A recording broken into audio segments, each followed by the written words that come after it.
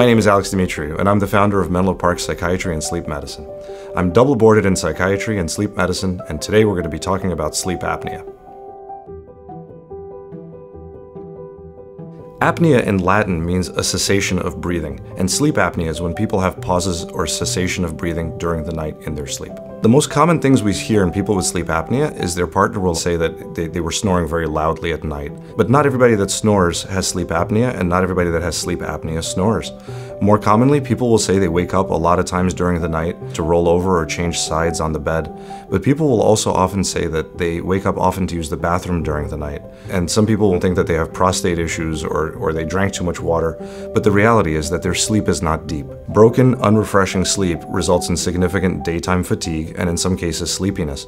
Some of us will compensate by drinking large amounts of caffeine to not have those symptoms. Other symptoms of sleep apnea include elevated blood pressure, increased anxiety, for some people increased impulsivity, which can also result in symptoms that might look like ADHD. People that don't have regular, solid sleep will often report significant problems with memory during the day, trouble with attention and focus, and also trouble remembering things in general. Beyond the mental effects of sleep apnea, broken up sleep also results in significant biological effects. A lot of times people will experience weight gain and increased carbohydrate craving because that's what the body does when it's tired during the day. Usually the first person to notice it is your bed partner. Bed partners will often notice that someone is having episodes of not breathing during the night or loud snoring during the night. Beyond your bed partner at home, we'll often encourage our patients to use apps which may be able to record audio during the night. People will often listen to recordings of themselves at night and be able to tell if they have pauses in breathing or loud, very labored breathing. Being aware that you wake up numerous times during the night can often be suggestive of sleep apnea. Once somebody does suspect they have sleep apnea, the best initial step is to get in touch with either your primary care physician or a sleep specialist. Once a referral has been made for a sleep study, there's two types of sleep studies that can be made. There's one that's at home, and there's one that you can do in the lab. They're both called polysomnography. The home sleep test is usually the easiest and most unobtrusive. People take home a device that looks about the size of a smartphone, and the device during the night will monitor airflow through their nose, how their pulse oximetry, blood oxygen levels are during the night, and it'll also track how their chest is moving during the night. The test is pretty painless, it's straightforward, and you'll often bring it back to the sleep lab or your sleep doctor and have that recording analyzed and determine if you have sleep apnea. In-lab testing is a little bit more advanced, and it involves sleeping over or spending the night in a sleep lab. The main difference between a home sleep test and an in-lab sleep study is that during the in-lab sleep study, they'll also track brain wave activity in addition to leg movements and muscle tone in other parts of the body. Oftentimes these studies are a bit more comprehensive, but they're also more onerous in that not many people like sleeping in a lab. Sleep apnea is really a problem of airflow, so it's important to recognize all the different parts of the airflow where it could get interrupted. The most common form of treatment for sleep apnea is CPAP. CPAP stands for continuous positive airway pressure, and it's important to note that CPAP machines don't really deliver oxygen, they're actually delivering room air.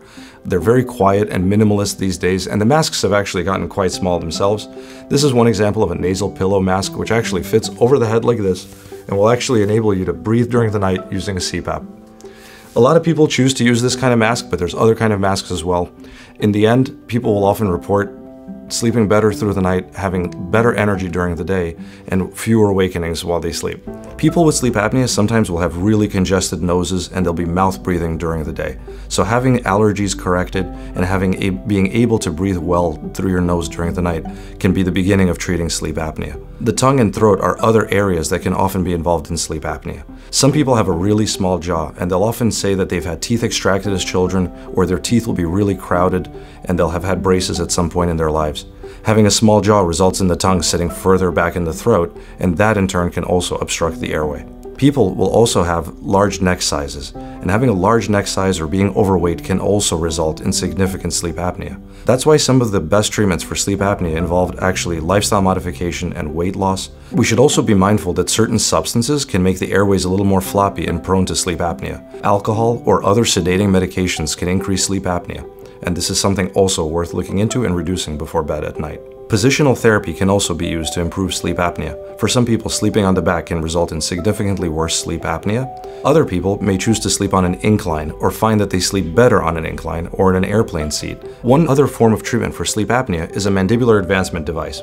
It's important to note that this is actually quite different than a typical night guard or mouth guard in the sense that in addition to protecting the teeth, it also works to move the lower jaw forward.